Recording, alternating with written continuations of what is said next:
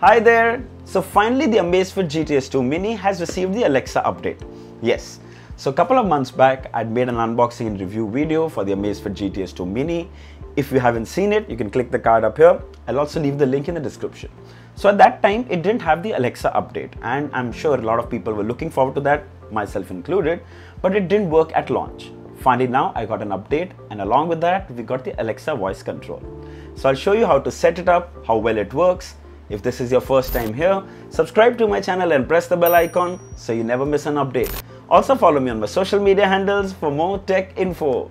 This is your friend Tech Singh. Let's get started.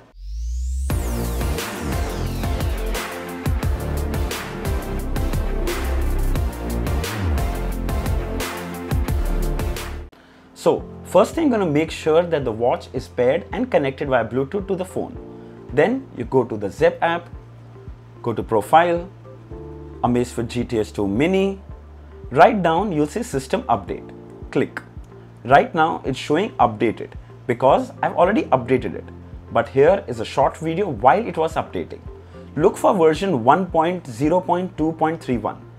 Now this update will take about 5 minutes to download and install. Just make sure that the display of the watch and the phone are on during this update process. Alright, once done, go to the home screen of the watch and swipe left. And there you see Authorize Alexa on the device page of your app. Go back to the Zep app, come to Profile, go to Add Accounts, and right here below you can see Amazon Alexa. Click this. Log in with Amazon. Log in with your Amazon credentials. Once you're done, it's going to ask you to allow access. Click allow. Share your current location. You can click yes. And there we go. We are set up. Time to put it to the test. What's the weather in Mumbai? It says thinking. Wow, that was fast. That was really fast. How tall is the Eiffel Tower? Wow, 900 feet tall. That's great. Let's try speaking to it in Hindi.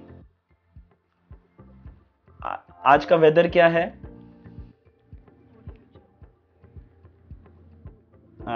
Didn't work in Hindi. I also tried speaking to it in Hindi, but currently it didn't work. Works only if you speak in English. Alright, let's try to set an alarm. Set an alarm for 8 AM.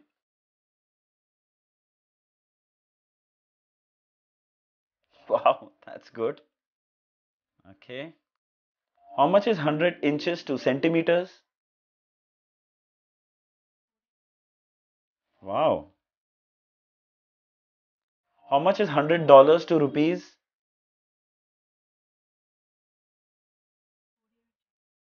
Wow. Can you believe that? Play Arijit Singh songs. Nope. So I mostly use Alexa at home and work to play music on my Echo devices, but unfortunately you can't play music on this. You can also ask it to start timers, set alarms, online info, conversions, even general trivia, but no music. Also, you can't start workouts with voice commands, which is really sad considering these are smartwatches with fitness tracking. Hopefully with an update we can get that. You can actually control lights and Alexa devices from the watch. Check this out. Turn off the lights. Turn on the lights. There you go. It's saying network busy, but still working absolutely fine, which is great.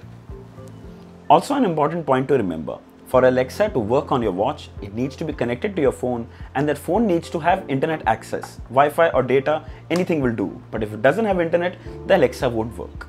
Wow, this was fun. So I'm guessing this feature is also going to be available for all the GT2 series, the GTS2, the GTR2 and the E series. So go to the update option on your phone and look out for it. The setup process will be exactly the same. Also, if you're looking to buy any of these, I'll leave the links for all in the description. You should definitely check it out. Also, let me know if you want to see a long-term review of the GTS2 Mini. I would be happy to make one. Write down in the comments and let me know. I hope this video was helpful. If there are any questions, feedbacks or complaints, mention it down in the comments. All are welcome. Don't forget to like, share and subscribe. Until next time, cheers.